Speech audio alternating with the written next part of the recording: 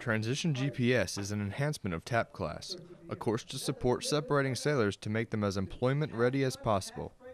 The new GPS program has revitalized the goals and vision of the program, allowing sailors to individualize their transition plan so that they start not 1 year out or 2 years out, but it's a transition all the way from the time they come into the Navy. This has just started this year in 2013, so we really encourage everyone to come.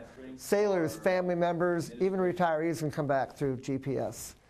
The course not only expands upon the previous transition program, but also standardizes the course across the Department of Defense. Seaman John Marzullo, Fleet Activities, Sasebo, Japan. Good job.